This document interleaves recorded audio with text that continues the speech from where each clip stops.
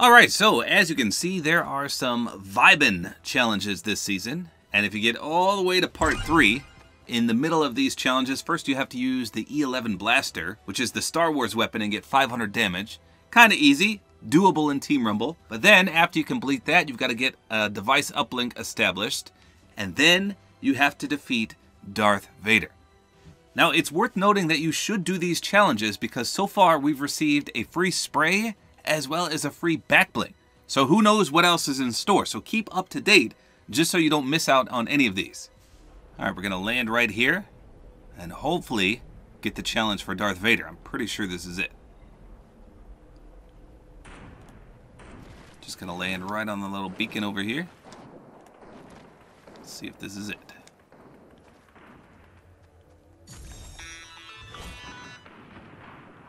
Hello, I am the scientist's artificial machine intelligence engine, Amy. I am the scientist's favorite, so it has been programmed, and so it shall be. Forever. The relic is in possession of a Darth Vader, and our only option is to take it back by force. I like how scared she was. She was like, Darth Vader? And there it is, defeat Darth Vader. So if you've never fought Darth Vader before, as soon as the match starts, his shuttle comes blazing by you, right there. And then a red indicator will appear on the mini-map, or not the mini-map, the actual map, as to where he's gonna land. I don't actually see it right now. Where is it?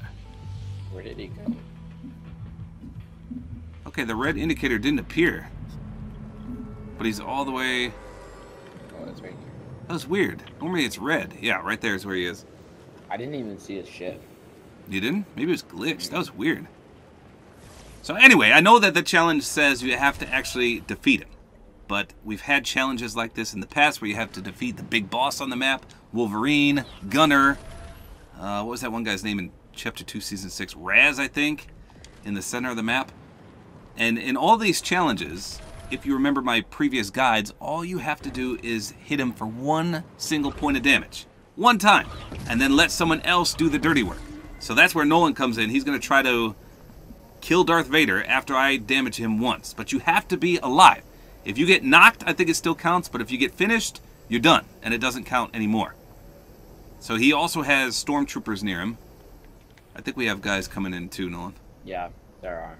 Okay, I see so one. I'm going to land a little ways away. And I mean, I'm not too far away, but... So as long as I stay alive... And hopefully nobody kills him. Good, the E11's one. No, it's bad. Are you fighting him right now? What about the other guy that landed there?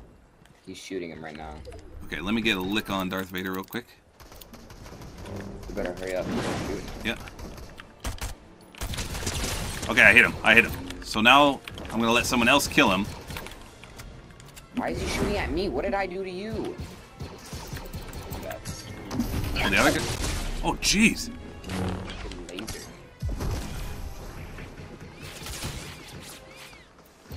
Yeah, that other team is still... Kill the guy, not Darth Vader. They're killing him. Okay. Oh, boy, down one. Okay. Oh, God, he's coming your way, Nolan. This thing's not breaking. Okay, watch it. That guy's teammate. What the? No. He just blew up my mushroom somehow. Finish him, Nolan. Do it. Do it. You really just... Come on, Nolan. He's almost dead. He's one shot. If you could just... Yes! I killed him, but I also died. It worked. Yes. Right here. There's a kid coming over towards me. Oh, he rezzed his teammate, too. Unfortunately. Well, I just wanted to show that it worked. Hold on. That's so unfortunate. I have no health or anything. I'll come back. I was just trying to kill him. So 100% proof right there that Nolan killed Darth Vader, and all I did was touch him one single time. A little bit of damage, and it counted.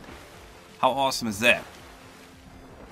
So that is the fastest and easiest method to defeating Darth Vader.